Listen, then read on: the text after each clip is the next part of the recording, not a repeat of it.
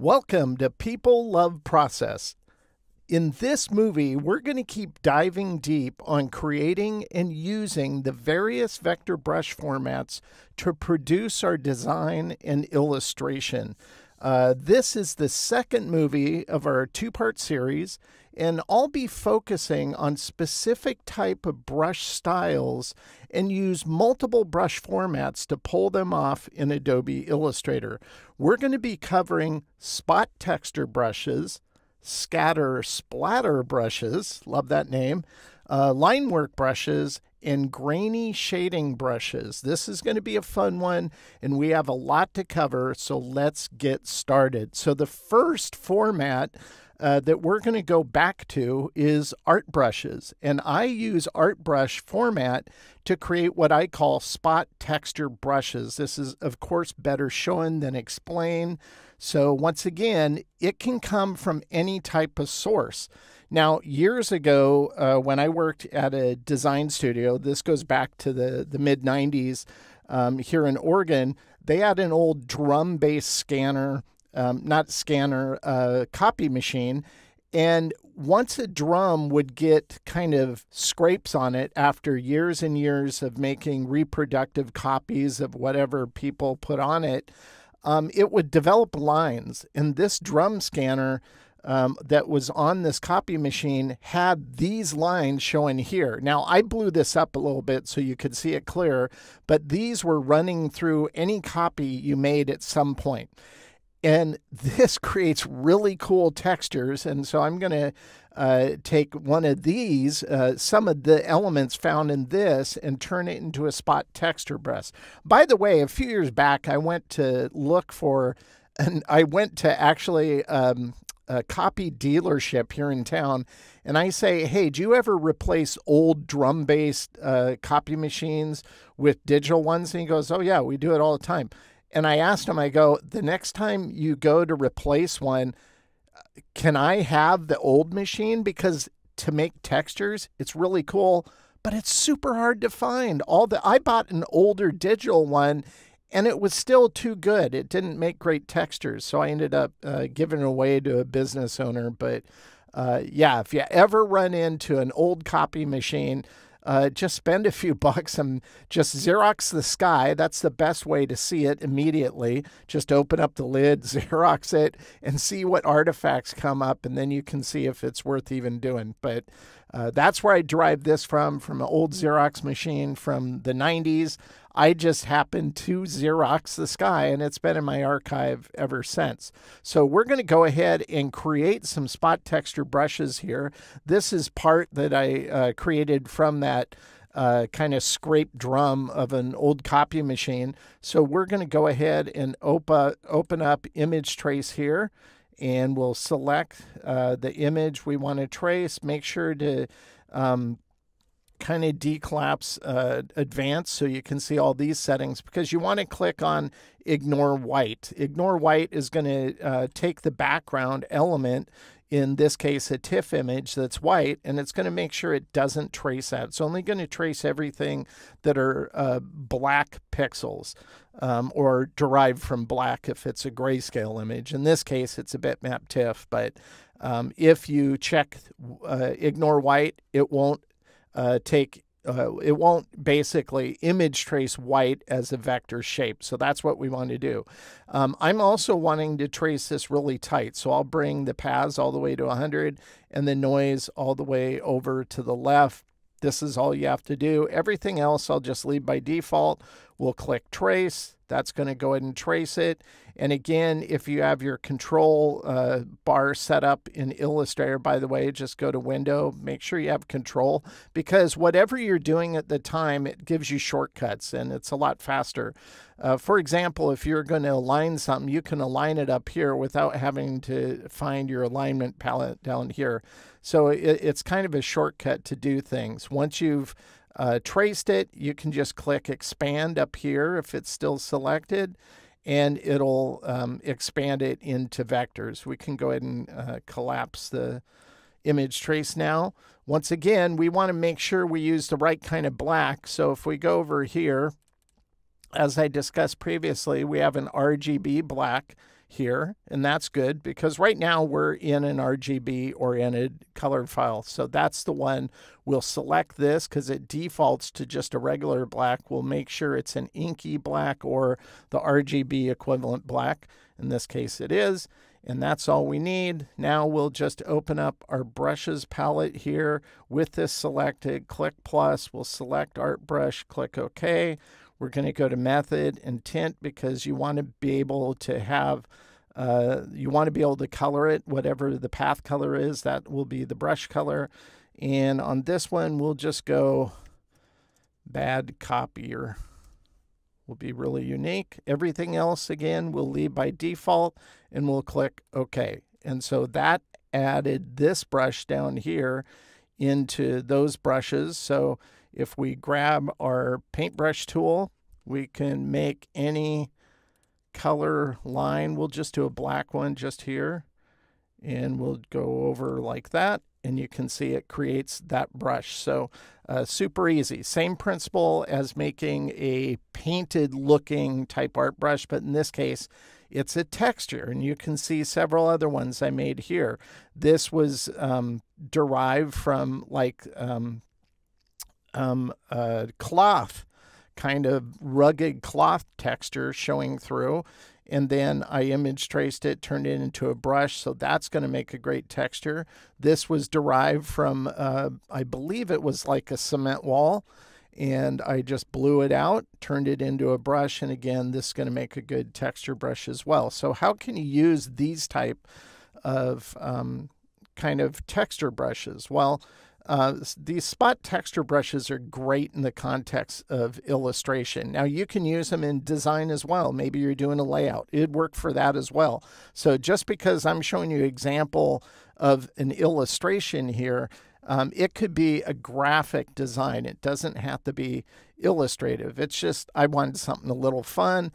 This is an old illustration. This goes back, man, I think I did this in 1999 for New York Magazine. They had a whole article, a series of articles on subway rats and rats in New York City and what people were experiencing. You can see what's happening in this one. This is my favorite one. I did a whole series of them, like 5 or 6 spot illustrations over about a week and a half's time. That was a lot of fun. And this is all I did at this time. I didn't do any kind of texturing, but I thought this would be a good one to showcase an example how you can use them.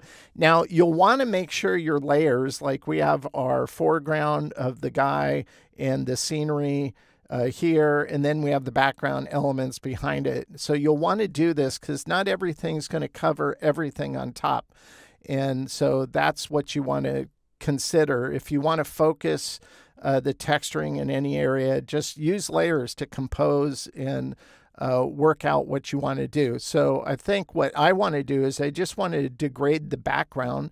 So the first thing we're going to go over, we'll grab this one here, and I'll grab the paintbrush tool, and we will want to make this white. The fill doesn't matter. It's just the stroke color will be what becomes the color used in your illustration.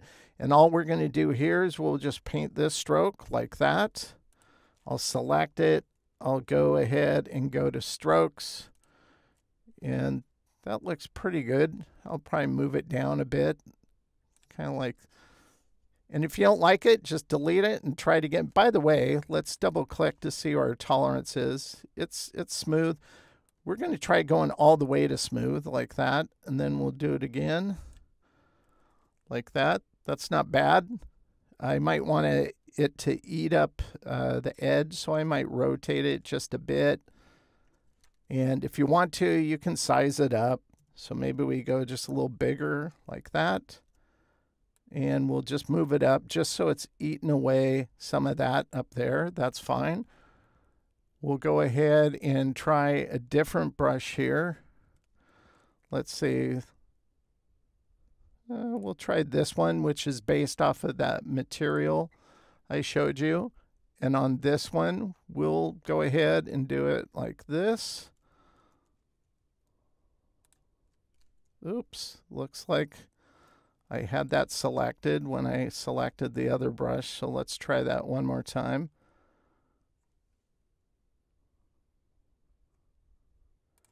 Go here, like that. That looks pretty good.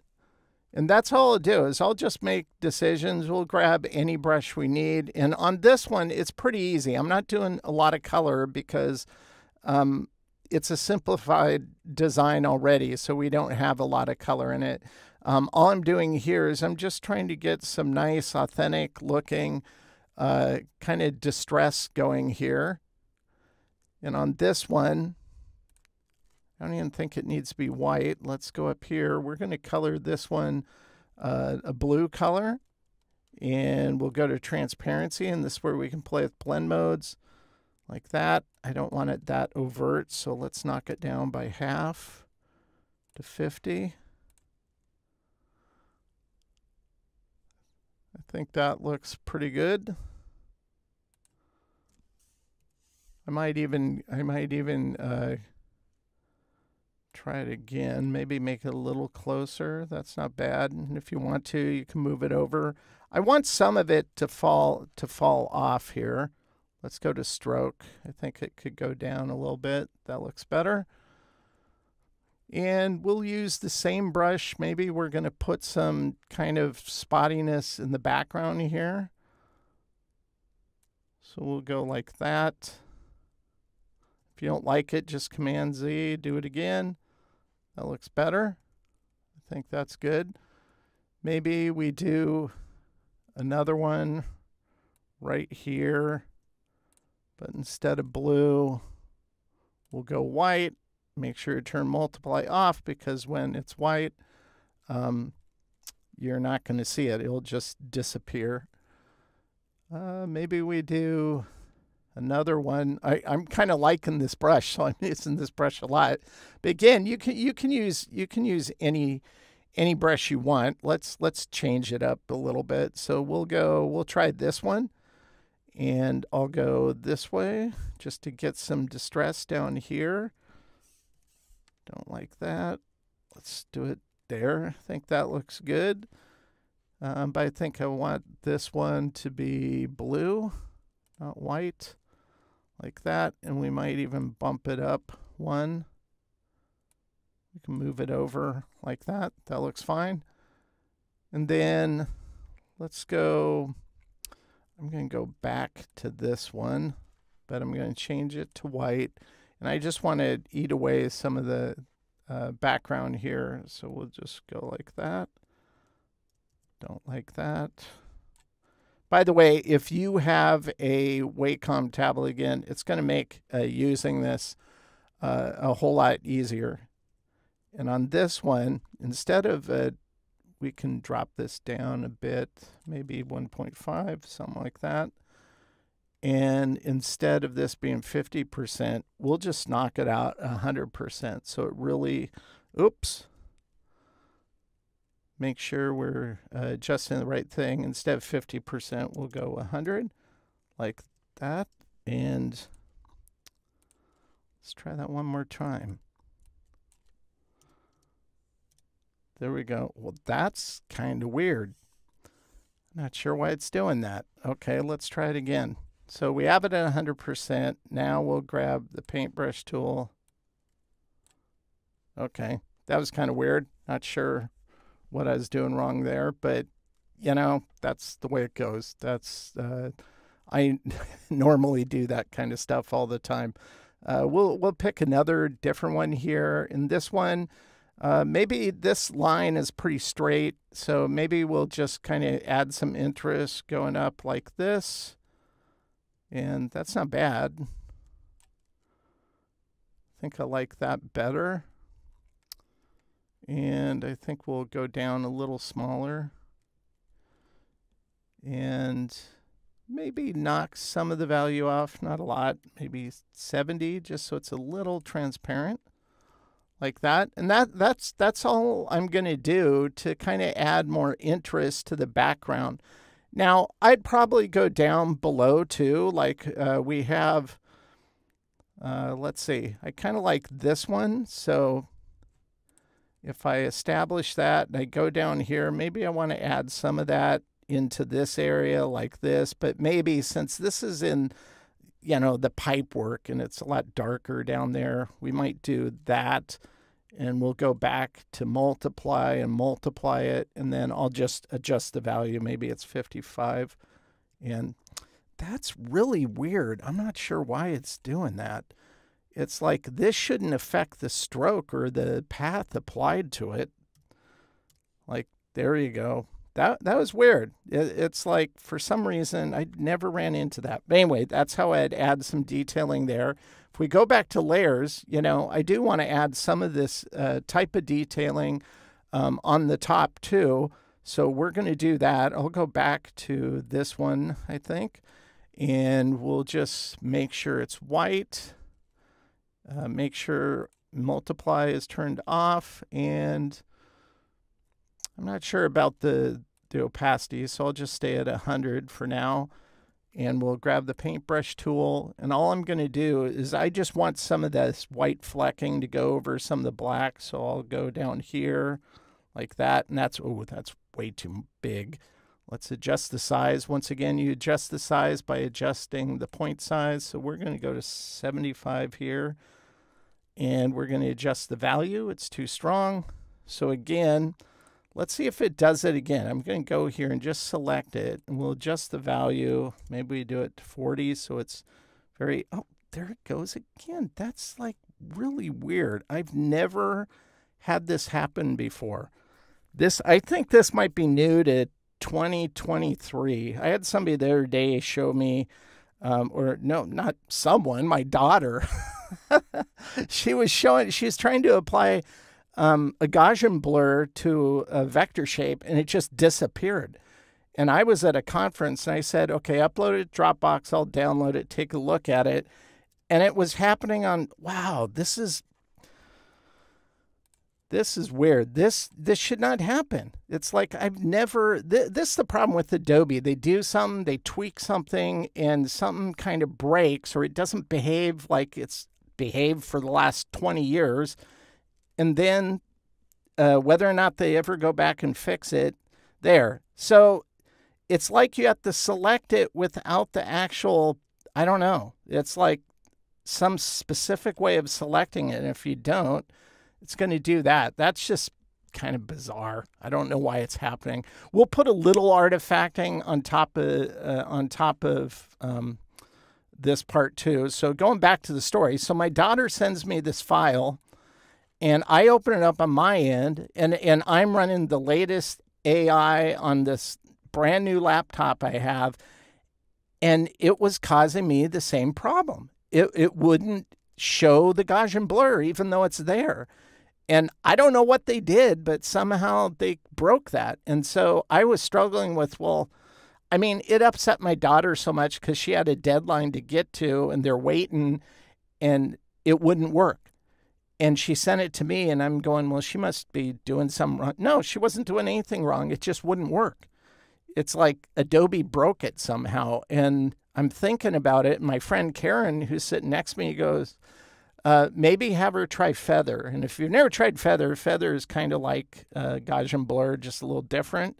I think I'm going to knock this down so it's not so obstructive like that. So that's all I'm talking about in terms of texturizing it. Now, I'm in the middle of a story while I'm trying to show you this, so I'll hurry up and finish the story. So I set up her file and, well, audited her file, and first made a copy of it, then deleted all the unnecessary things she had in it, which led to what she was finally doing. And I kind of felt bad because I told her to keep track of that because I'm going to be doing a course on character development for LinkedIn Learning. And I wanted to showcase the process, much like I do here on my YouTube channel.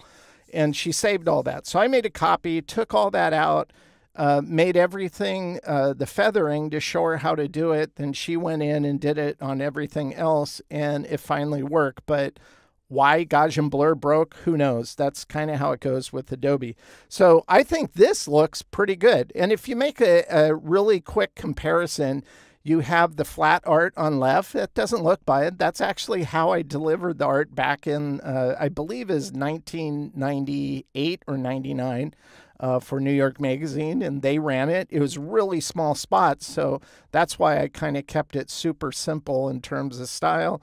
And then with the kind of texturing in it, just adds a lot of character. So a lot you can do with spot texture brushes. Here's another one. This was a lot of fun to create. And if I turn on this layer here, this is how we could take a spot texture brush. In this case, maybe we take the one we created with the white lines. That's the old scanner. And instead of coloring it white, we're going to color it black like the background because we want it to eat away. And then we can just go over areas. Well, this is set for really big. Let's make sure this is 100, kind of like that. And we wouldn't want it that big. We'll go here and we'll go down. And so you can do this kind of work where it just looks like something scraped over your design. And you can grab anything here. Maybe you want to do a spot texture brush, but instead of using an art brush, you use a scatter brush. So I'm going to select that up here. We'll go to the paintbrush tool. And again, making sure our color is the same color as the background. This is where we can just go in and we can just start texturizing it, and it doesn't matter. This is kind of using a random kind of splatter like this. And I think that looks pretty good. So there's a lot you can do with these. Let's go ahead and turn on this spot texture here. You can see you can add white into it. So it really kind of starts, it almost looks like parts of the design are breaking off into the background. And then here's all the spot texturing in place on this, and just looks really, really, really cool, I think. For a final design. Now, you'll need to expand it. You wouldn't want to give your client this as the final file with live vector brushes because you're just asking for problems. But if you go to Keyline View, Command Y, you can see all the brushes applied via the paths that they're mapped to on top of the base vector artwork, but you can expand it, meaning you just select a brush and expand it. And now all these elements are just simply vector art. So you could take this, let's say you didn't want it white, let's say you wanted it a red color, and then you could print it in red. So a lot you can do with spot texture brushes. They're really cool. So in the exercise files for this Part 2 movie, you're going to find a whole set of spot texture brushes. All the ones I showed you in this movie, and you can immediately put them to use in your own projects, your own art, your own design.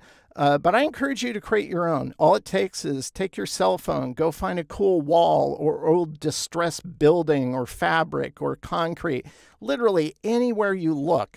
I've gone to music album stores and bought old album covers because the edges make really good edge texture. So a lot you can do, just use your imagination. And let's go ahead and jump to the next vector brush format. The next brush format is Scatter Splatter Brushes. I love the name. This was a fun one, and by the name, you can probably tell the format we're going to be using, and that is scatter brushes.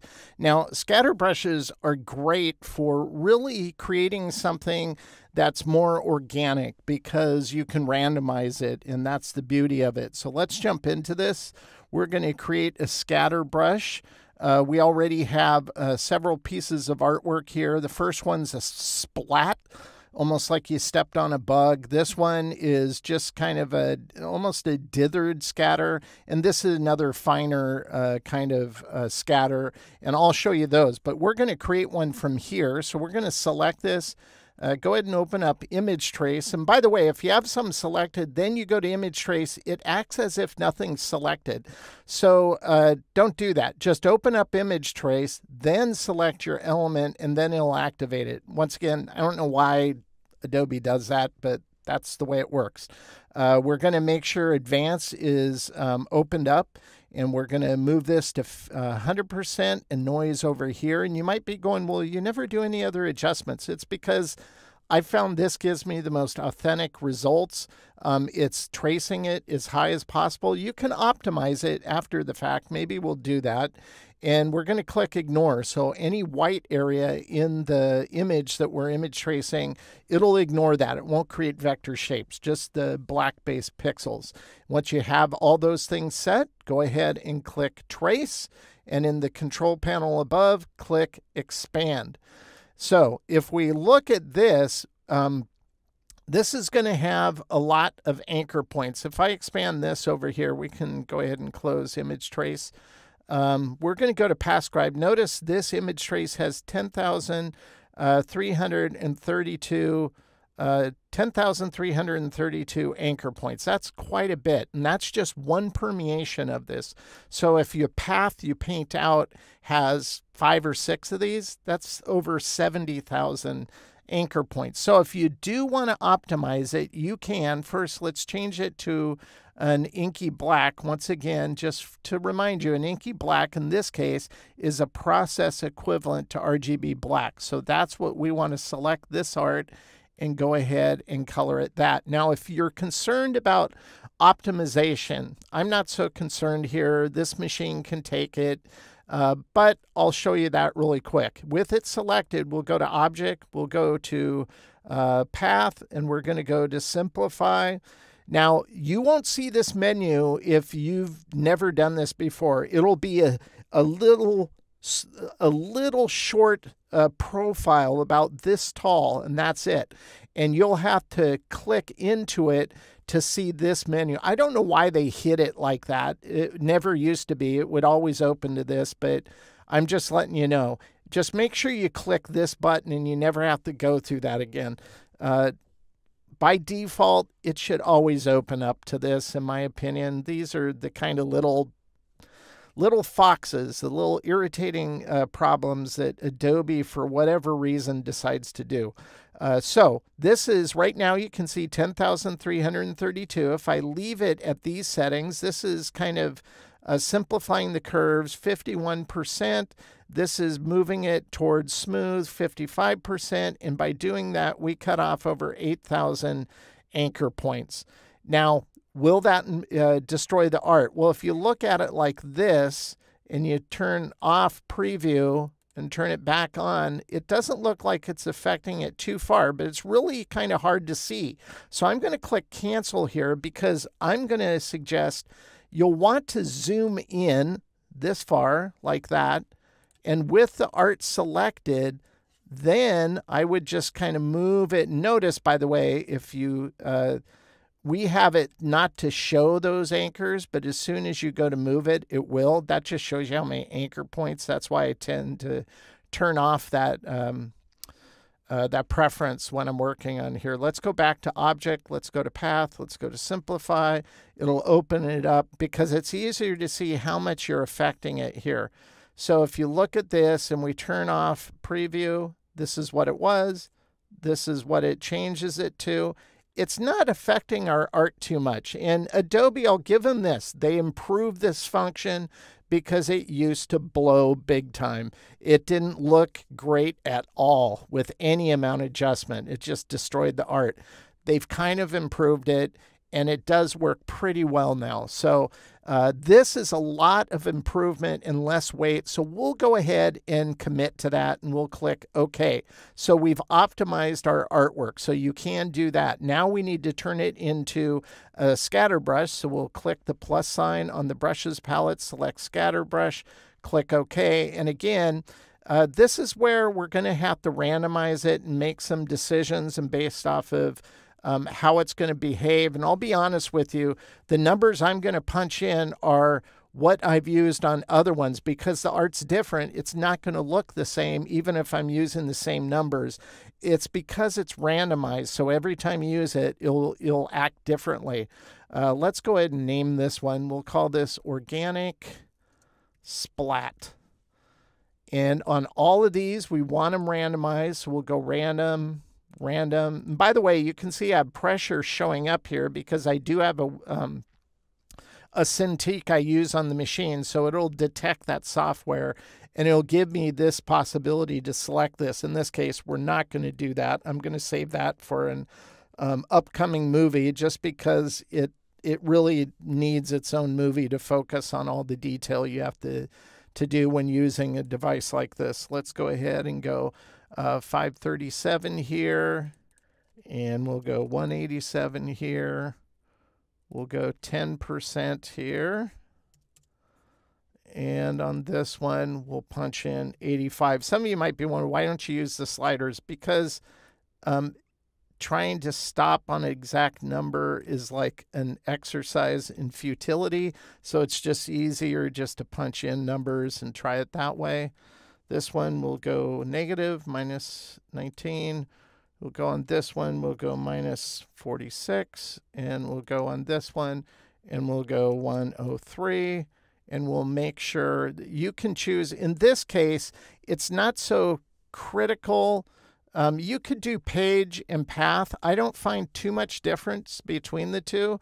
Most of the time, I usually select path, but you might want to try it on page. It really doesn't matter. Actually, let's just do page this time, and we'll see how it behaves. If we don't like it, we can always go back and change it. Make sure you have tints. That'll let you color it. With all that, we'll click OK. And the way it works, just like any other brush, whether it's an art brush or scatter brush, you can use the paintbrush tool. We can go over here. It's not the fill, it's the stroke that determines the color. We'll go ahead and pick red, and then we'll just go ahead and go down like this, and boom, ooh, that's huge. I didn't know it was going to be that big. Okay, we'll go back here like that, and I think something like that is more reasonable. You know, even smaller, that's pretty huge. But you can see how random it gets. So you can just paint it out like this, and next time you do it, it's going to look a little different. It'll be rotating and applying. Again, you can choose any color you want. Maybe you go this way, like that. And the next time, maybe you use multiply, and we'll go with this kind of, let's do orange, and you go this way.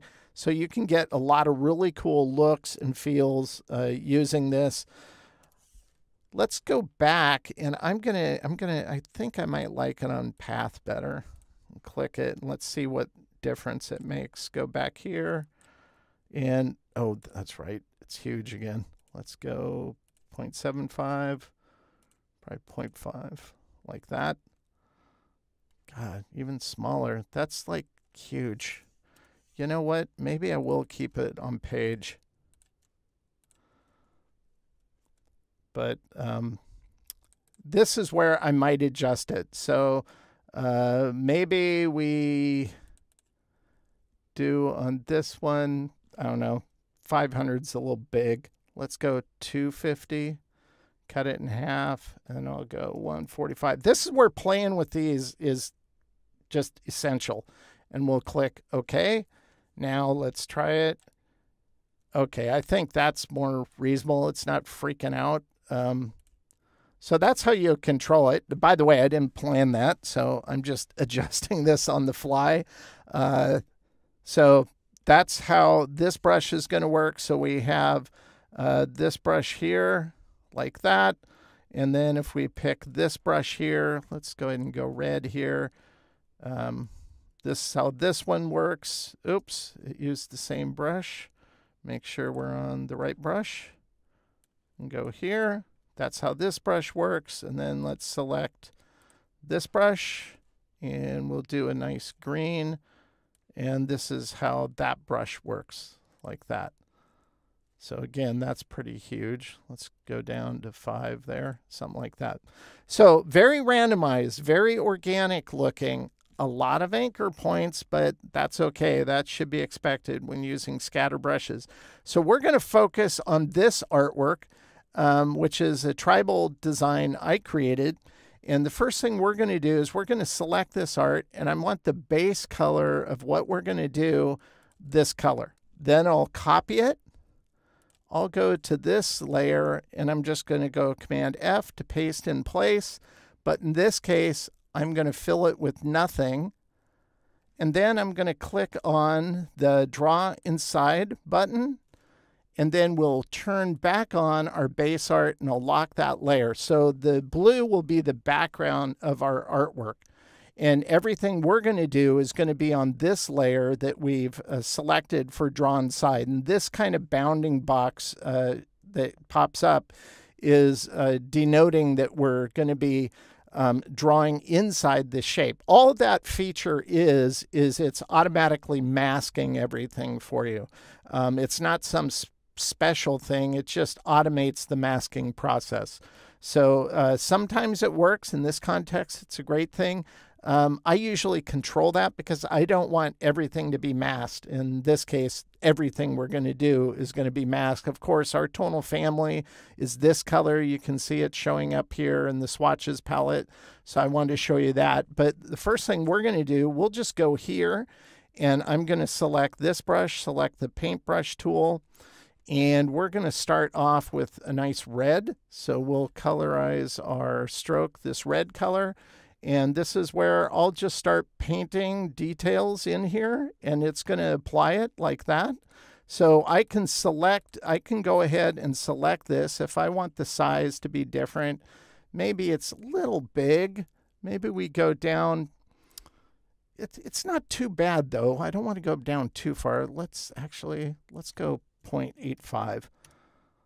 Yeah, I like that. That looks good. We'll go back to the paintbrush tool. Now, when you make a decision like that, it'll remember that, and you can just immediately apply it somewhere else. Maybe we want a piece there like that. Maybe we want it to go down this side kind of like that.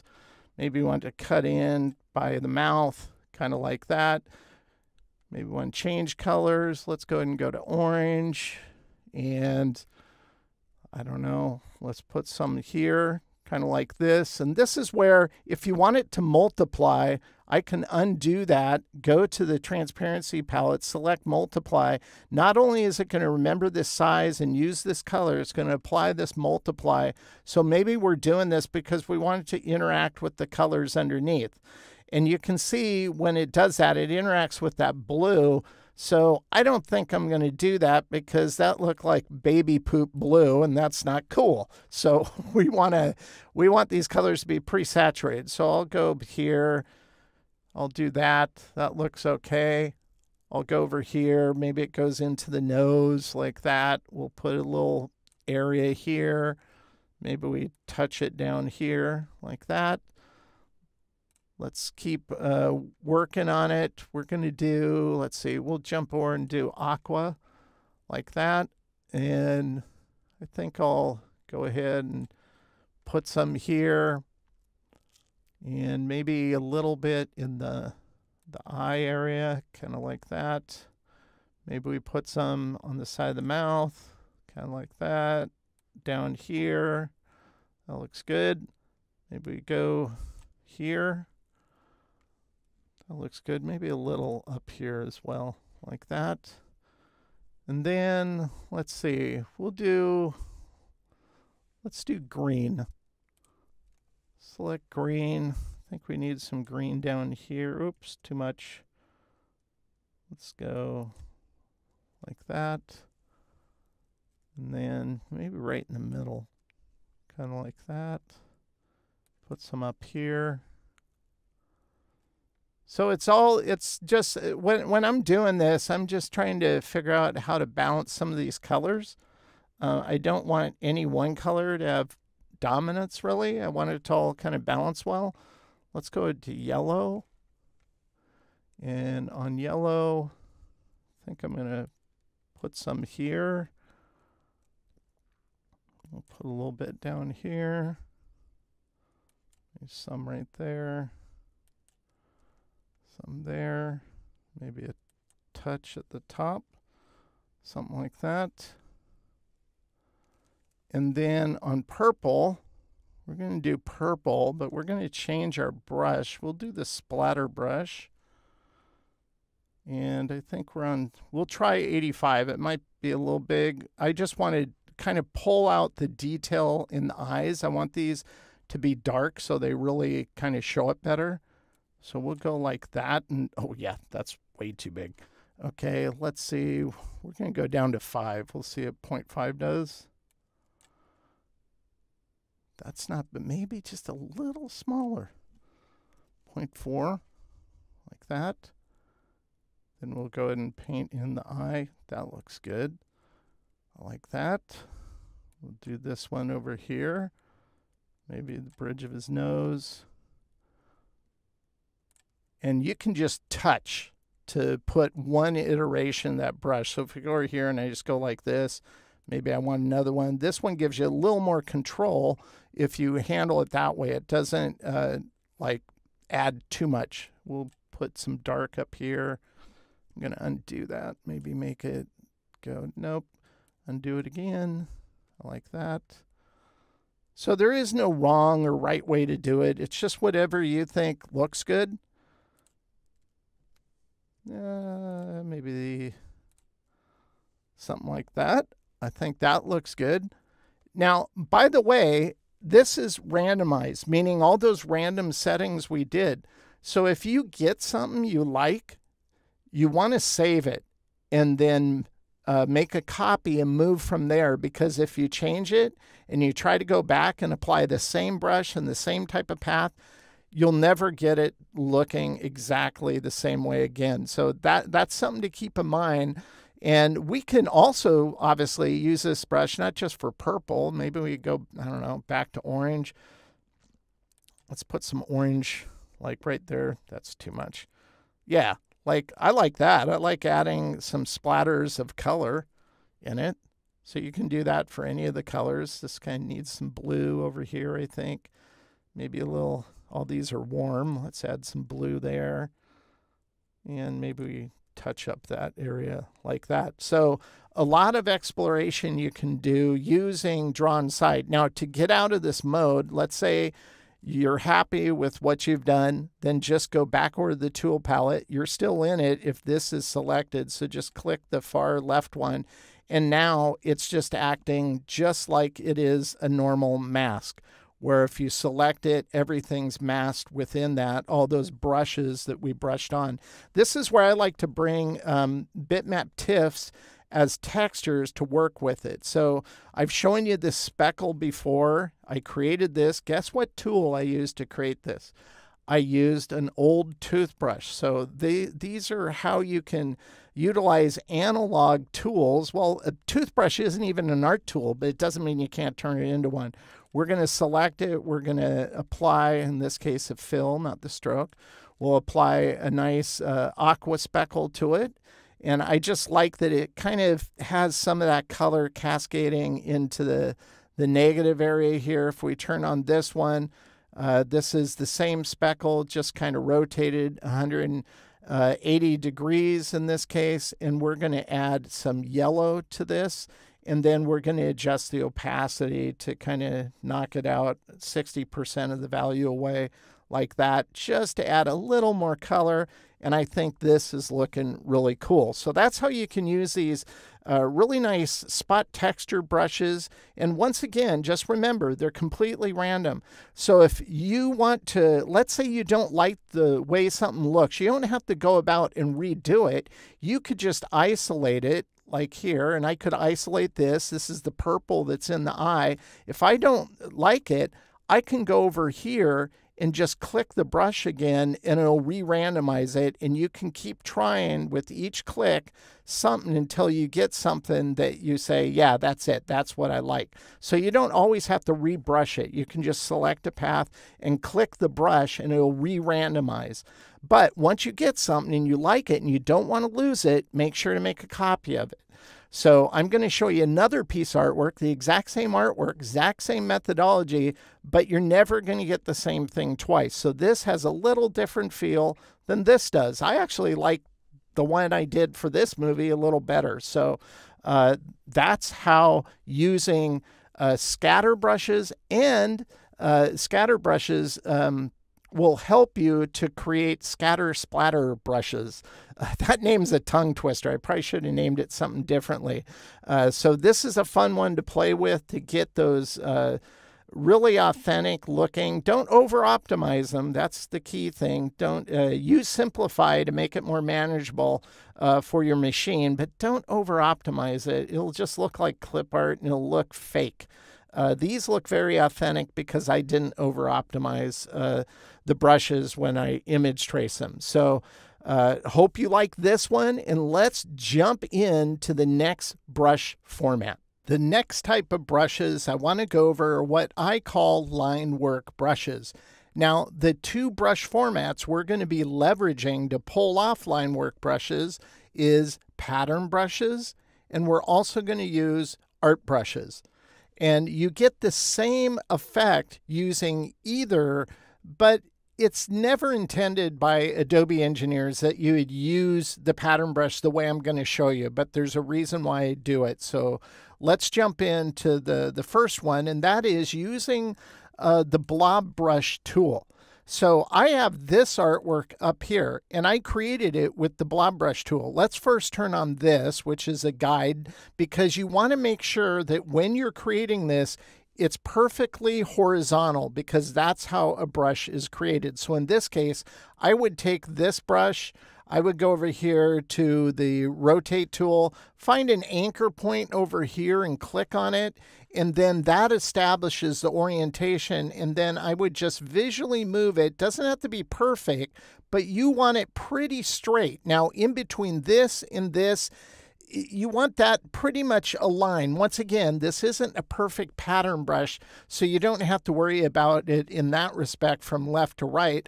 But up on the top and bottom of this shape, we want to do some editing. Now, before I jump into this, you might run into this where you have the bounding boxes now awkwardly positioned. Now, to correct that, just go to Object, Transform, and reset bounding box, and it'll put it back to where it is. So if you've ever ran into that, that's how you fix it.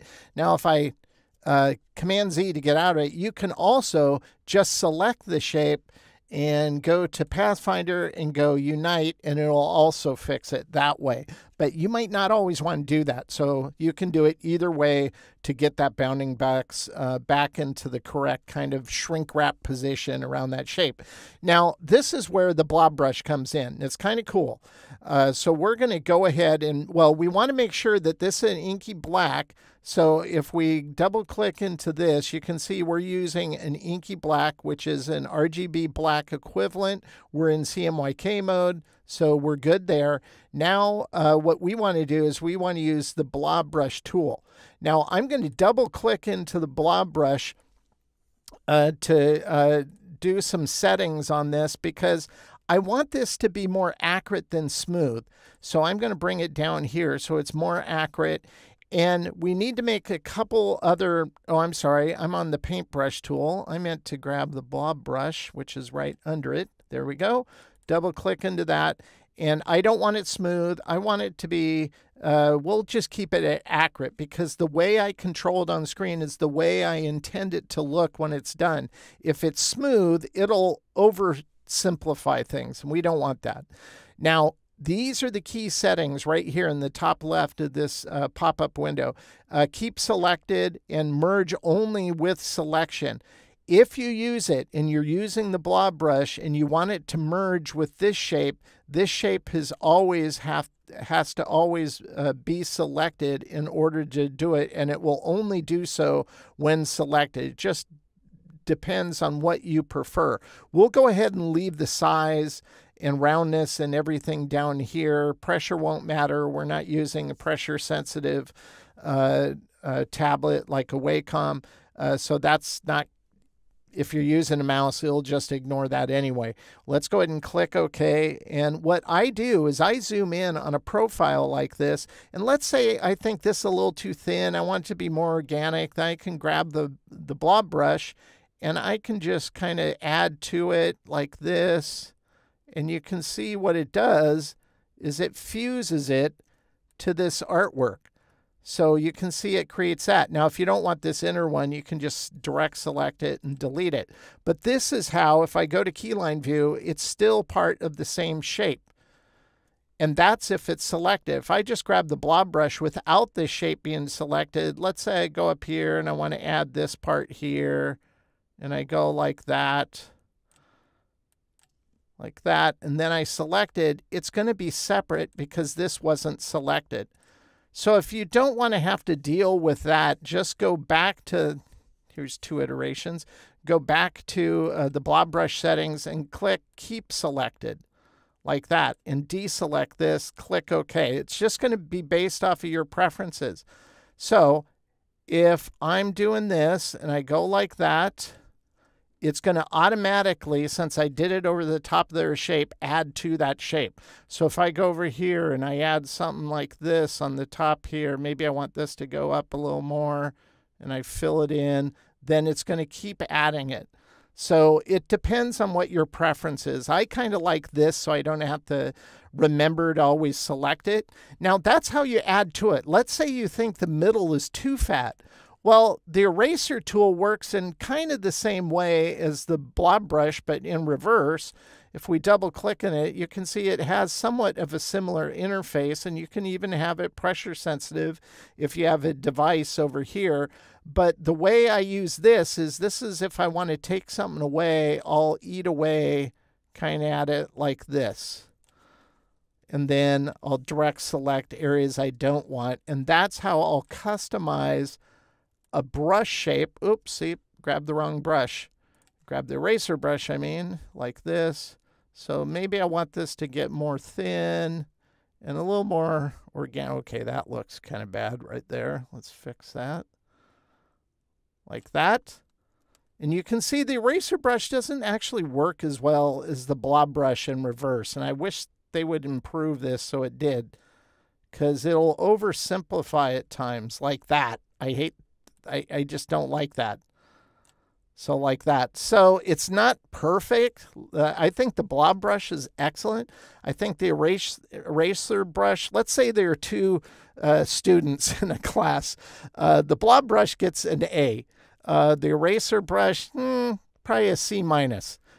So if I want it to really look authentic, I'll go back and I'll add little artifacts with the blob brush, you know, just to improve it, because the eraser tool oversimplifies. So it'd be nice if they'd make that so if you wanted it to be more organic, it would actually do a really good job. But I don't know.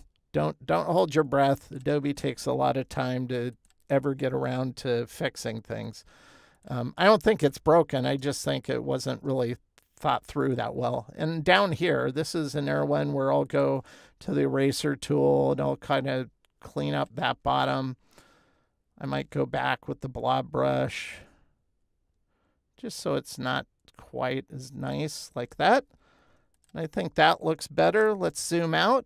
So I think we've improved it somewhat. I might go back here, but I'm not going to bother to do this. And the size you make the brush will determine the size the brush is when you apply it. So this is where you want to pay attention. And in this case, I might make a copy of it, bring it down here, and I'm probably going to size it down to right about there. Once I have that, we'll go to the brushes tool. And what we're going to do is we're just going to turn this into an art brush. So I'll click this, I'll click art brush, click OK. We'll name this one, actually I forget, we'll just call it, we'll be really creative. We'll go blob organic. Make sure to choose tints so we can color it. Everything else will leave by default. Click OK. Now you can see that's been added here. We can select this path. Right now, this is like a red color. Maybe we go to a green color. We apply that to the path. And with any art brush, it stretches it over the size of the given path length. So if we go back to the paintbrush tool, let's say we want to use the same brush that's selected. We'll change the color to this teal. Maybe we go shorter. Then it applies it to that shorter. If you go really short, it'll kind of mash it all up. If you go too long, then it'll just kind of not be as authentic looking because it's stretching around that whole length of the path. So that's the limitation to art brushes.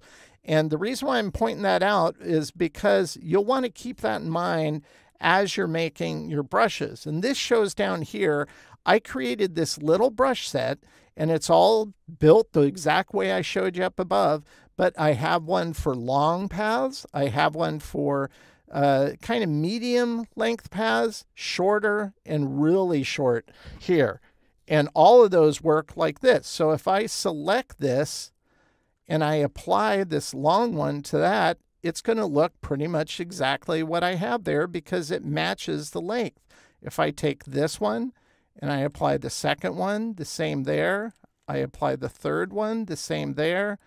And in the brushes palette, you can see this, this fourth one is stretched out even in the brushes palette. But if we apply it to a shorter line, that's how it works. And so if you're going to use an art brush to do line work like this, you'll want to create different sizes to make it easier and more authentic as you use it.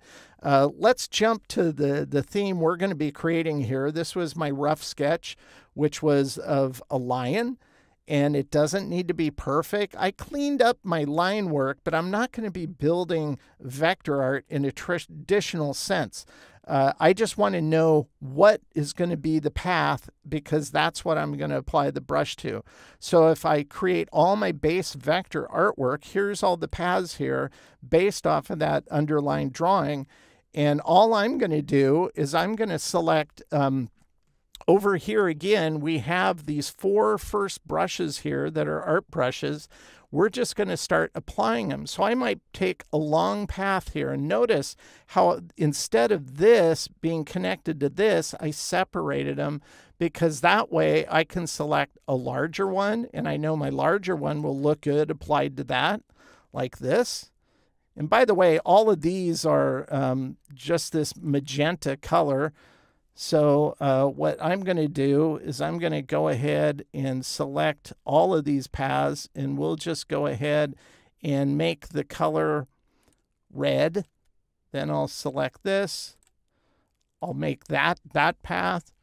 Then I might take this little scale, and I'll go the medium one. Maybe it's this one. If I don't like that, then I can try a different one. You can always go to the size. If you think the size should be smaller, we can do that. That's a little too small, so maybe we bump it up a little bit. I think that looks okay. I might even change this to the smaller size. I think that looks better. Then we'll go here. Maybe we pick the small one for that. And that's all I'm going to do is I'm going to make those kind of decisions. I might go to this one and select this. Like this, or I'll go over to maybe it's his ear. We'll select the ear of the dragon and we'll map a medium one around that. Maybe we go to the inside of the ear. That might be the small one, or maybe we go one right above it. So that's all we're going to do is we're going to select these and apply paths to them to get the look and feel we want, but we're kind of mapping them based off of the size that we created the brush. Because you can see this one, even though it's stretching, it hits here and it goes here, that still looks pretty good. It looks like an authentic ink job, or we might take the base of the bottom here and we might go to a medium length. It doesn't always have to be the exact length, in this case a long one, or we take this one and we might apply that to it, or we'll come down here and maybe we'll try the one we created. I think that's a little big. Let's go smaller, and that looks good. So that's all I'm going to do is go in on this, select a path, in this case on the eye, select probably a medium one, and I think that would look good. You can always try the other ones. I think that even looks nicer, so I'll go that way. And that's all I'm going to do is I'm working out the line work. Now, I'm not going to spend all the time doing that. It's not hard to do it, but that's how I go about doing it. So once I have all of those applied, if I go to keyline view here, Command Y, you can see there's still all paths with those brushes applied to them. But look at how authentic it looks. It looks really, really awesome. Now, if I'm going to be giving this to a client, I wouldn't want to give them the artwork with all these live brushes applied to paths because, well, you're just going to be asking for problems. So if I go to this layer, which we have all the artwork here, and I select everything, and I go ahead and I go Object, and I go expand Appearance, it's going to expand all of this. So now if we go back to Keyline View, notice that all of these have been expanded into shapes. So if I select everything now and I go Unite, now it's going to work great in a client context. Does this look any different than non-expanded brushes? No, it looks identical. So it retains the exact look and feel, and I think this is going to look really cool. Now the final context here is for the Dragon Room Social Club. I think this type of style, especially the Linework style, is really great for adding kind of drop shadows. So I might take this, Command-C, Command-F. I might color it gray like that, and then I'll just use my nudge keys, like 4 over, 4 down. I'll copy it, Command-B, paste it behind, and I think it even looks cooler. I might nudge it over 1. Might be a little too far. Like that, just to add a subtle drop shadow. It's really cool. This style also works great because there is no distinct area in this that's going to be problematic on a dark colored background. It's a style that's very lenient and flexible when it comes to that. So if we turn on a dark colored background, it looks even cooler on a dark colored background in the appropriate context. So that's one way you can create Linework brushes. I want to dive into another one, but make sure you check out the exercise files because I have a whole set called Drag and Drop. Get it? Drag and Drop brush set in the exercise files. So you can check that out and put them to use, but you can also create your own and see what you can do with them. So I just wanted to show you that. Now, the one showing on the left side, or what we're going to dive into next, I call these rough edge Linework brushes. And so that's what I want to go over next. And it's the same general principle, but instead of using a blob brush, just think taking, well, you could draw it with an ink pen, like a Flair Papermate black ink pen. If you wanted to do it that way, that'd be great. You just scratch a line and use a flatbed scanner to scan it in, image trace it, boom, you got a Linework brush. In this case, I just took a piece of texture and I just kind of squashed it, went in and roughed up the edge in Photoshop and image traced that. So I get this artwork, and this artwork I can just select. Once again, we want to make sure it's this inky black. And then we're going to go ahead and create, not an art brush, we're going to create a pattern brush. You might be thinking, why a pattern brush? Because all we're going to use is the straight area. Although, as I should point out, this did an okay job with the corner, but we don't need it, so we'll just turn that off. That's the one and only time it's ever actually looked halfway decent. And we're going to name this one Rough Edge Line 7. And we'll want to colorize this, so we'll select tints. Everything else we'll leave as is, and notice this is just the straight area. We're not going to worry about the ends, either end, or the inward corner or the outward corner. We're just going to deal with the straight and click OK. Because what we want to do is we want this brush, we'll apply it to that, and you can see how it turns red. Maybe it's a little shorter, and it turns orange. Now, it'll mash it in order to fit on this one. This is the same size as the brush size we created. So this looks identical because it's the identical size. Now, when we apply it to a path that's a lot longer, like this kind of spiral here, we'll apply it to that. Notice what it does. It doesn't stretch that one iteration of brush. It repeats that straight pattern as if it's a pattern. It's really not. But it looks good. It doesn't look bad. And when I first tried this years ago, I'm going, well, geez, that looks really cool. If I go even beefier, it looks great. And it doesn't look like it's repeating really. You can't really pick up on that pattern so much. And that's when I go, well, this is the best way to use it. Then you don't have to worry about super distortion with an art brush. And so I've been doing it ever since. Now, you can take strokes, regular strokes. So if we look at this, here's a design, just all stroke based, not too interesting, just being plain strokes. But we can go ahead and select areas. Let's say we select the outward area here, and we'll go over here and we'll apply this brush to it. Then let's go to the strokes here, and we're going to bump this up maybe by another 1.5, 2.5. And look how cool that looks. That looks great. And we'll just keep doing this. So I'm going to go ahead and select, let's select this one, and we'll select this one here, and we'll go ahead and select this one, and let's do one more.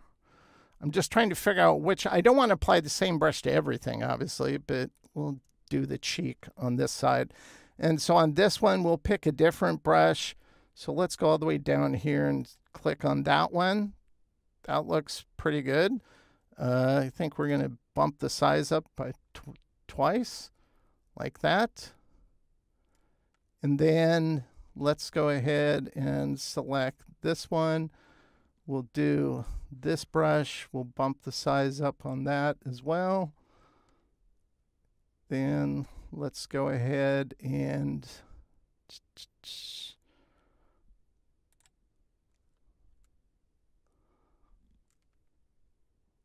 let's see. No, I think I'll leave that. I kind of like that.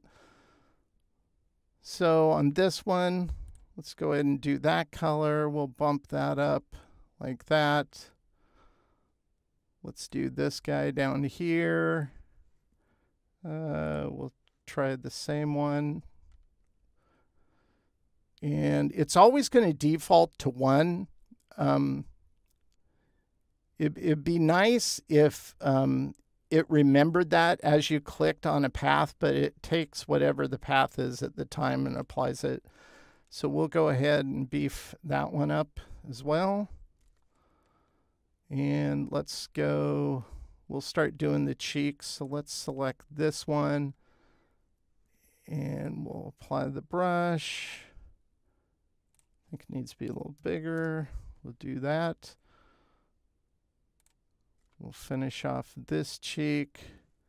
We'll change, we'll try this guy. And let's bump that up, needs to be beefier. Let's go over here. We'll take this one. We'll try this one. We haven't tried it yet. And now we'll beef that up again. Needs to bump up. Take the inner line. We'll switch to this one. And we'll beef that up as well. And then we'll take the inner one over here. And we'll do that. And we'll bump this up like we did the side over there, like that. We have to do the nose. So maybe we do, notice I have the top of the nose and the bottom of the nose. It's not just one complete path.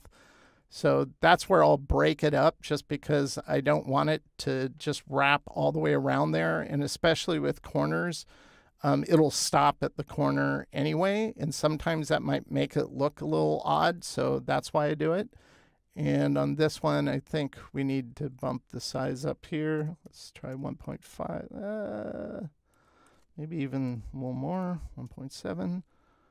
That looks good. We'll select this, and we'll do that one, and I'm going to use the same size. Like that. Let's go ahead and do the eyes. We'll do this one. Like that. Bump up the size. And we'll do the one on the opposite side here. And we'll pick that one and bump that size up. Oop, I forgot the forehead. Let's do that. And on, like, double it, something like that. And then this one, we'll do that, and we'll bump the size up. And we'll do this one. We'll select that, and we'll bump the size up. So I think that looks pretty cool. Now, if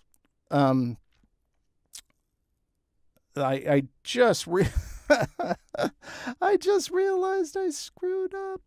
Meaning, I was going to leave this all the basic strokes so I could compare it when I got done. So I was supposed to apply these on the applying layer. Hence why I named it that, but I didn't.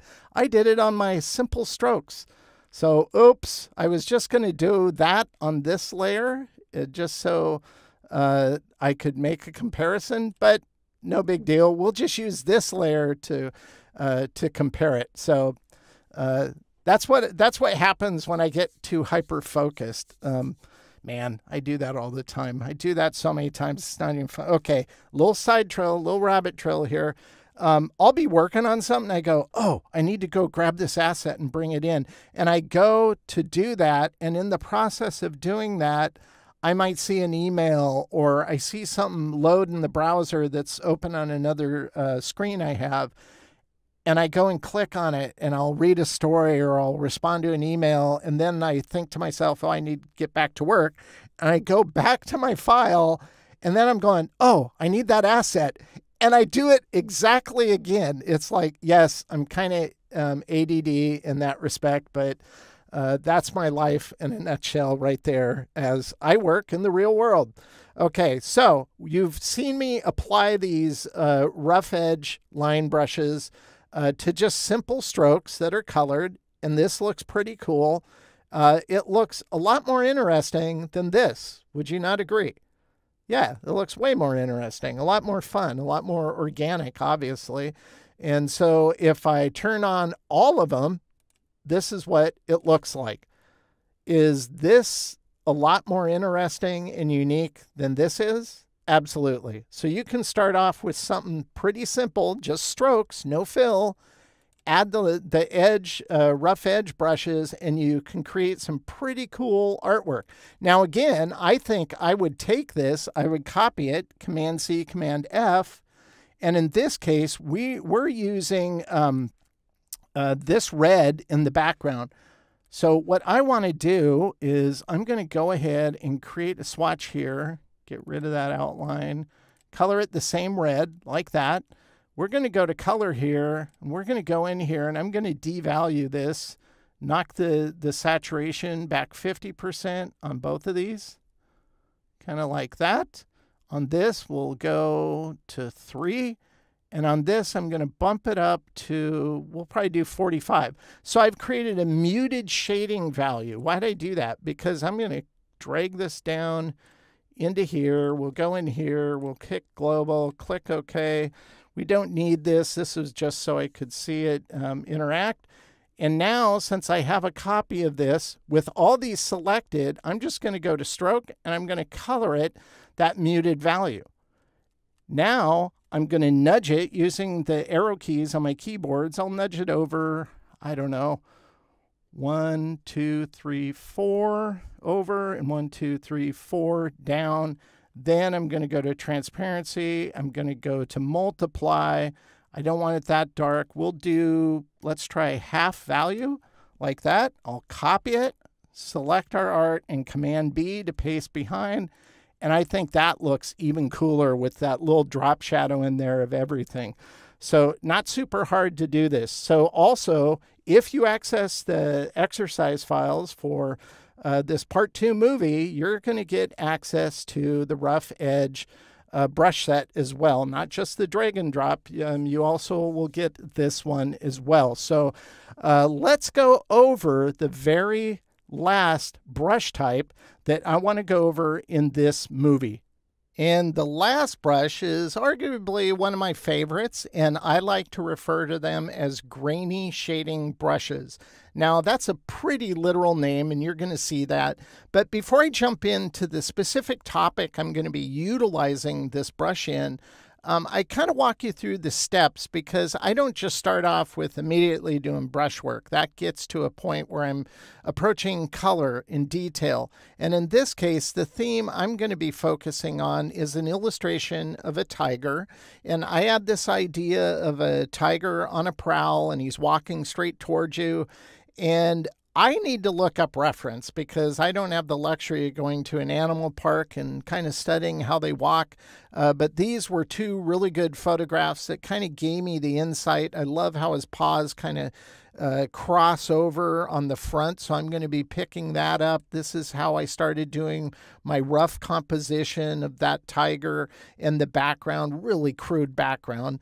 I never start off clean. I'm just trying to work through ideas and figure out what I want to actually do. Obviously, I get it to a point that's a refined drawing.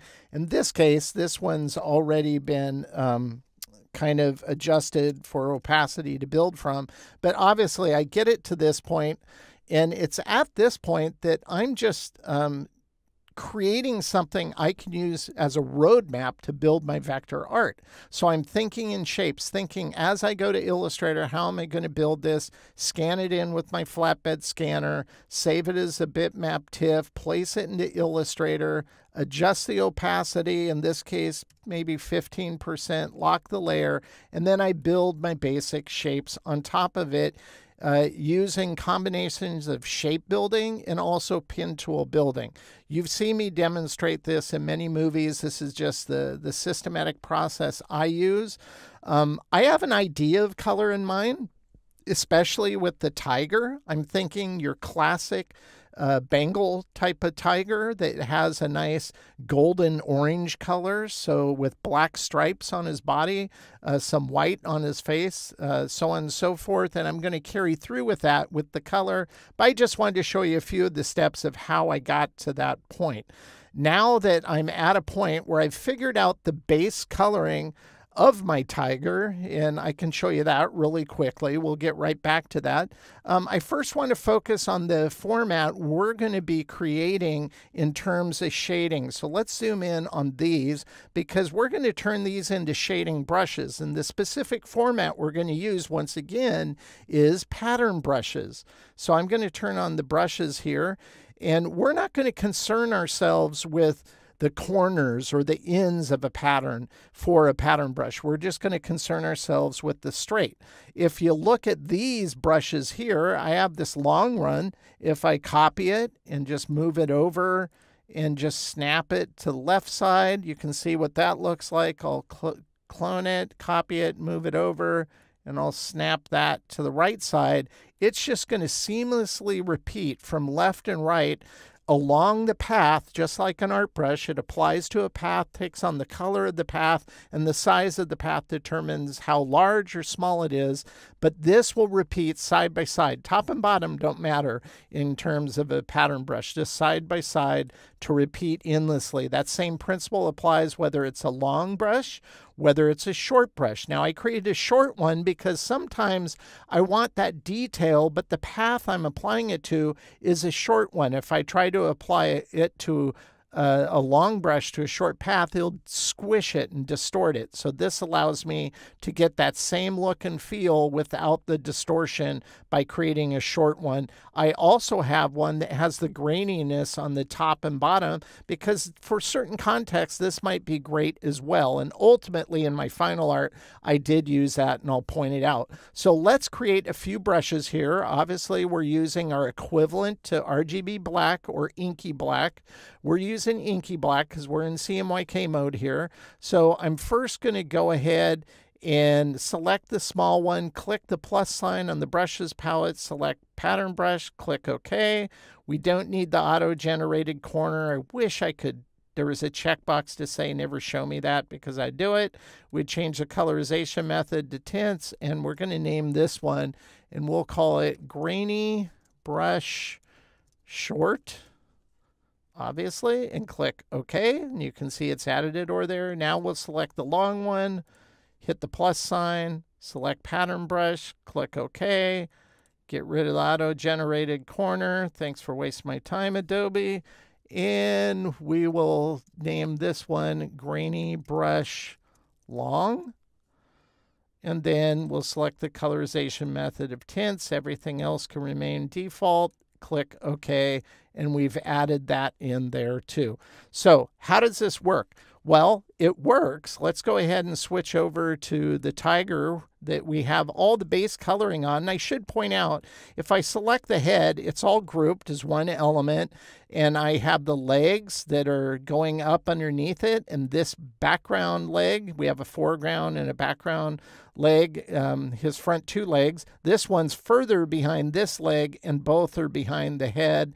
And the head sits on top of the body here, which is separate as well. That just makes composition and controlling detailing a lot easier if you think it out as groups like this. And once again, any of these I can click into and it goes into isolation mode, as you can see up here. It's kind of hidden by these palettes, but that allows me to go in without adjusting or without accidentally moving any of the other elements. You just double click the background to exit it. So we're going to be using this shading value.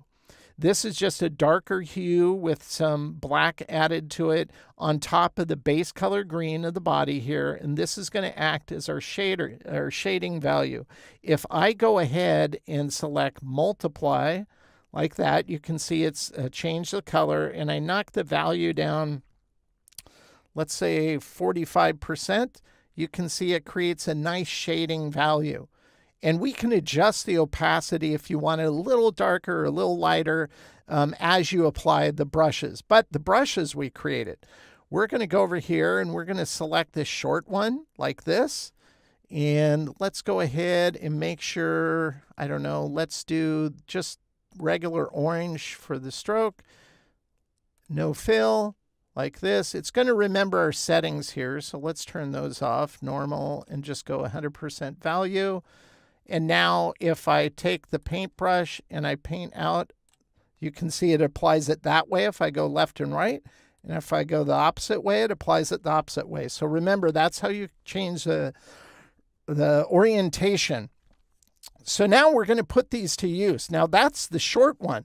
If we do the long one, same principle, same methodology, it's just longer. So if I do a short one, it's going to smash it all together. That's not going to look very good. So now we're going to go ahead and add some detailing. We'll start off with the long one. So let's zoom in on this leg, because this is the first one we're going to do. And all I'm going to do is select the brush. I'm going to go to transparency, and I'm going to select multiply, because I do want it to multiply. We'll select the paintbrush. We have the brush selected. We need to select the color. So all I'm going to do that, I'm just going to select this. That establishes the color and the opacity like that. So it's multiplied 45%. It's using the shading value. We're just going to apply it to the stroke. We don't need it to be part of the fill, but it'll remember these transparency settings. And with the brush selected, with the paintbrush selected, we'll go ahead and focus on this leg, and we're going to put some shading that goes on the right-hand side of this leg, like this. I don't like that. And by the way, you might want to go in here, and we have it on smooth. That's fine. If it's all the way to, if you have it on accurate, you're going to get too many anchor points. You don't need that. So that's how you control that. So I would go something like, well, let's apply, it didn't remember the settings, so let's go 45, like that. Oh, it's doing that thing again. I don't know what Adobe changed, but they kind of overcomplicated. This is nuts. Let's say, what? Why? Why, Adobe? Why do you make my life hard? Okay, So maybe it's you don't touch the path. No? Did it do it? There, okay. Wow, that's like, I've never seen that before. That must be new with the latest version. I do use the latest version on my recording station here in my recording booth in my studio, but that kind of sucks. I don't know why it's that difficult. It's never been that way. This is like a new thing. So I'm experiencing it, but it's good because on my workstation, I don't update to the latest right away. I probably should check this out because Adobe's done this so many times, it's kind of getting old. So I'm going to beef it up. It was 1 point, and I think it looks a little better if it's a little beefier, like that. And so I'll just position it where I think it looks best, something like right about there. I think that'll look good. And then I'm going to go ahead and let's say this is the brush I created. Maybe I want to use another brush, and I have a couple other ones in here. I could also apply this one, but that would go the opposite way, so I wouldn't want to use that. But maybe you want it more grainy, so I could use this one. That's nice. But we'll go ahead and just stick with the one we created here. I think that's going to work.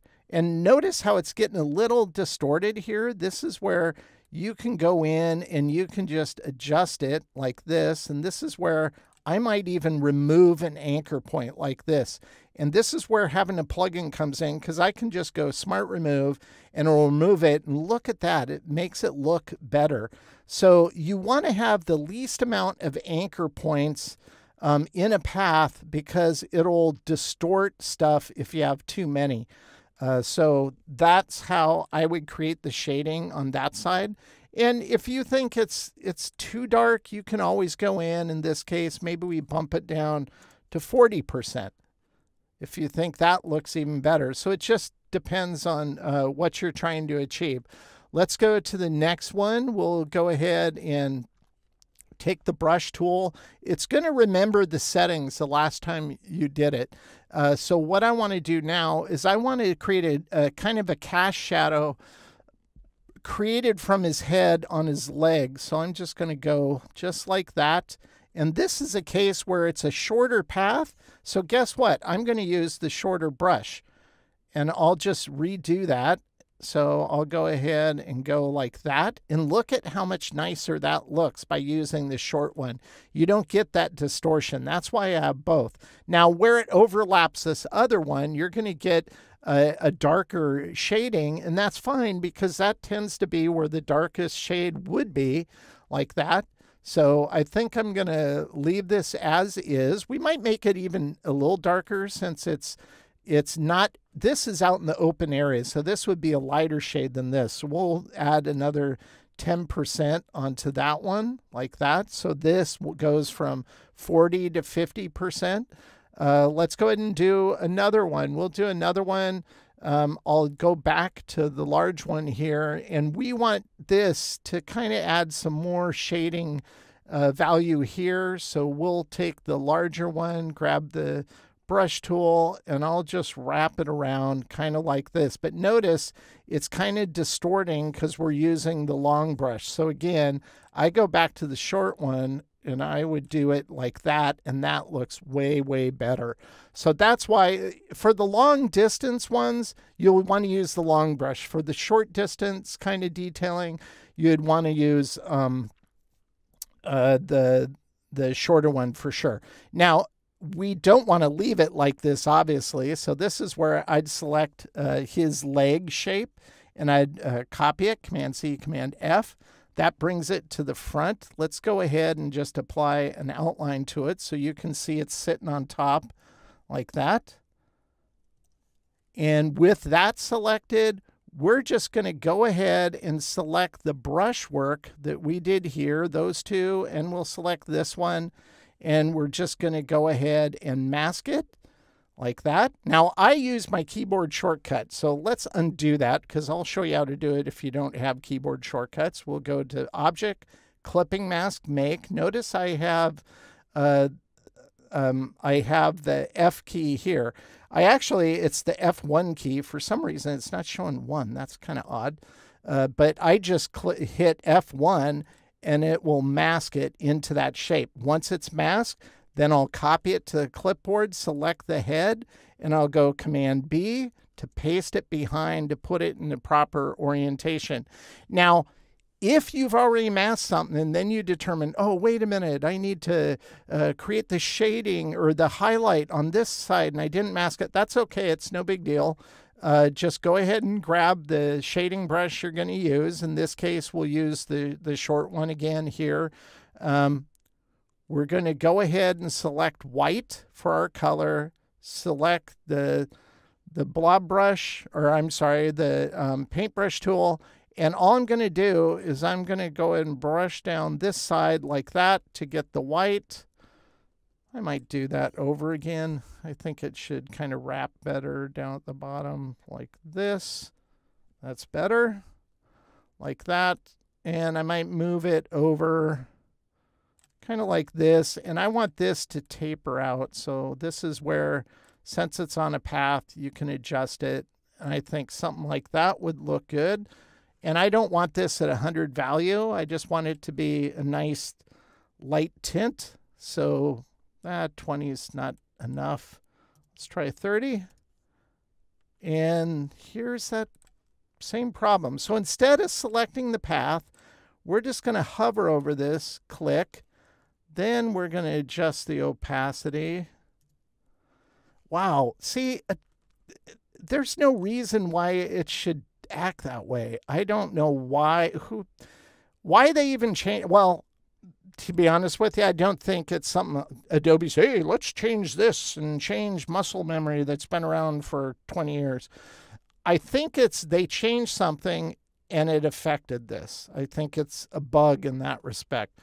I may be wrong. Maybe they did change it. Who knows? Purposefully. But I really don't.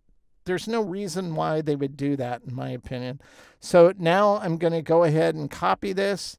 We'll click on what the mask area is, double click to go into isolation mode on it, and just Command F to paste that in place. Then we'll click out, and now that is masked as well. So you don't have to all do it at the same time. Now that I'm looking at this, I'd probably adjust this even more. I might even remove this anchor point like that, and then that would make adjusting this one a little easier, I think. And because we have this pulled out so much, I think it'll look better if I adjust it like that. So again, this process isn't hard. It just doesn't go super fast to do that kind of detailing on that. So I'm also not talking to people as I'm doing it. I'm usually listening to an audiobook. But that's how I'd handle that kind of detailing. So let me turn this on, and we'll turn on the final detailing here. And if I zoom in, you can see all the detailing I did on here like that. So you can see how all that came out. If I zoom in on his head, you can see how I put all that detailing on there using grainy shading brushes like this. All of this has been expanded because I wouldn't deliver it to a client unexpanded. But let's turn on some of the other elements like the background. So we have the background foliage here. We'll turn on the tree. We have a nice bush, this bush. We have some more floral blossoms, and we have some colorization in the background. So this is what he's coming out from. He just jumped over a bush in the background, and now he's walking straight towards the viewer. I put some nice lighting effect into it just to make it fun. And because I love texture, we're just going to select this, and we'll go ahead and align it to the artboard here.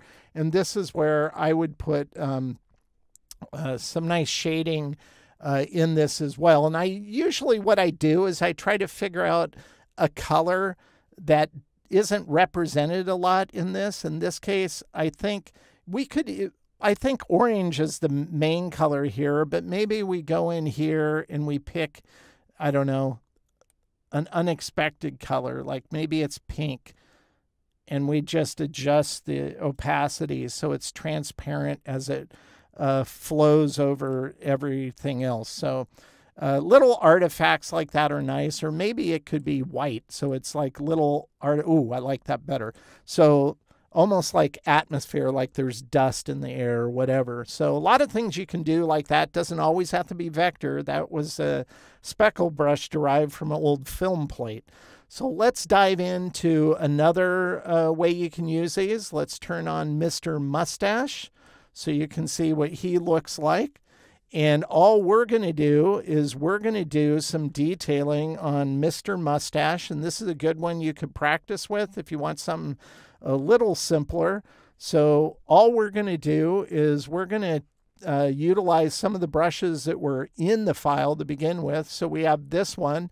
And this is from a different brush set that I created called Big Grainy 1. And the next one's Big Grainy 2. So really, really appropriate names. But we're going to go ahead and use Big Grainy 1 brush. And we're going to apply some detailing to this character. So let's go ahead and select a nice kind of muted color here. So, or actually, we'll do a highlight on his head. So let's go ahead and select that white for the brush. Let's beef up. I think I want this to be quite a bit bigger. So we'll go 3, and we'll use that brush. And I'm just going to draw all along the side of his head, kind of like that. And I was drawing on the wrong layer. So let's try that again. Okay, that looks pretty horrible. Once again, make sure if you go into the brushes palette, okay, that's fine. Keep in mind, I'm doing this with the mouse. If you have a Wacom, so much easier. Like really, really, really so much easier. And, well, I'm going to call that, that's not that bad. That's okay. I don't want it 50%. I want it a lot lighter. Let's try 30. That looks better. So we have a nice little highlight there. Maybe we want to do another one. We'll do a shading one. So let's go ahead and pick out a nice shading value. Probably we'll try this shading value here, and we'll use the same brush, but we're going to go down the right-hand side. So we'll go over here like this. Like that. And this is where I might pull it around just so it wraps around a little more, and maybe a little bigger or a little smaller. 2.5 like that. And I'm just going to move it over. Yeah, like that. And bring that down around, something like that. Now, this is where I go to transparency and I go to multiply. And I think, what's our opacity? 30? I might go maybe 20 or so. That looks good. And then I'll just use the exact same, the same settings just because I want a shadow under his hat. So I'll go like this. Like this. And by the way, the direction I'm going, if I went this direction, you'd put it on the wrong side. So you always want to pay attention to the orientation. I don't like that. That looks pretty good, but I want it a little darker, so we'll go 45 like that. Once I have that, I'll select the face, make a copy. This is what I'm going to use to mask it, like this. Make sure that's on top of all the brushwork we did. Then I'll mask it. Then I'll cut it. And I want it just to go behind the mustache over here. And then I'll go paste behind. I think that looks pretty good. I think we need some just realized I don't want it to go. I'm going to undo that like that because it's doing this over here, but that's okay. We can just select the mustache, and this is where building on separate layers makes it easier in my opinion. But I'll just move these to the front on top because I didn't want to lose that highlight or that shadowing as it goes under the brim of the hat over the nose. We kind of lost that. Now that I'm looking at that, that's a little dark. So maybe 35, knock 10 off of it. I think that looks better. Let's do a couple more. So we'll go ahead and we'll do some shading on his nose.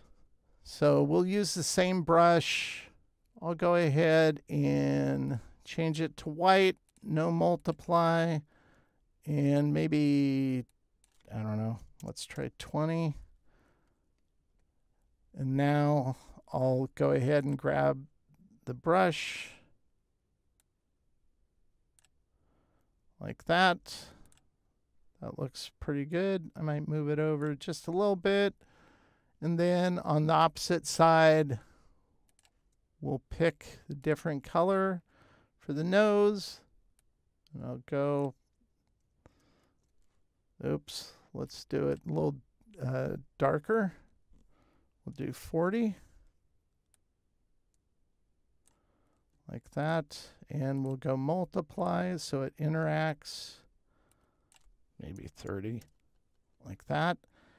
I like that, but let's change to we'll go ahead and use this one here, and we'll use this for the bottom of the nose. And I'll just go ahead and go like this, and that looks really bad. Okay, I guess I won't use that. I'll just stick with the one we use. Well, I am trying to wrap it around there, so you should probably do a larger one like that. Something like that. That's close. This is where I would smart remove these. And I would change this something like this. And then move this inward just to get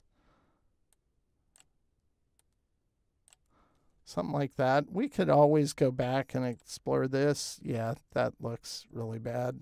Let's try this. Yeah, nope. I think we're going to stick we're going to stick with that one. We'll take the nose, we'll make a copy of it. So again, these methods really aren't hard, but the process doesn't distinctly go super fast, but the results you can get are kind of cool. So I think that looks pretty good. I might adjust this one. Move this over, you know, something like that. I think looks a little better. Let's go back to layers. So the flat vector art, here's with the background. And if you take your time, you don't try to explain it to people like I am in this movie, it'll go quite a bit faster, but it's still not going to go super fast. But you can get turn something like that into something like this. So you can get a lot of cool look and feel by playing with these. I encourage you to play with them. Now, back in the day, I did some artwork for Adobe. I call it the Adobe Dragon. You might have seen it on their site at one point, but it was all about these kind of brushes I'm showing here, and I did this artwork. And if you access the exercise files for Part 2 movie, you're going to get access to these grainy shading brushes, so you'll be able to use them in your own project. And I encourage you to explore and develop your own as well. Between Part 1 and Part 2, you now have everything needed to develop your own custom vector brushes in Adobe Illustrator. So I encourage you to explore and experiment with the methods I've showed. and see what you can create yourself. That's where it gets really fun, and you find unexpected usages for it as well, especially when you're developing brushes. Remember, you can access nearly 175 custom vector brushes included in the exercise files. Whether it's part 1 or part 2, just head on over to the link in the movie's description below and you can get access to the exercise files. They include the source files used in the movie, the various sample artwork I've showed, and this will allow you to further deconstruct how to use custom vector brushes by studying how I layered, used blend modes and opacity settings to achieve the final results. A big thank you to those who purchase my exercise files or become a member of my channel or send me a super chat. It all helps me dedicate more time in creating new content for this channel. I appreciate those who have, and always thank you for commenting and sharing my YouTube channel with others as well. Until next time, thank you for watching People of Process. And as always, I really do hope this content helps you to improve your own creative process.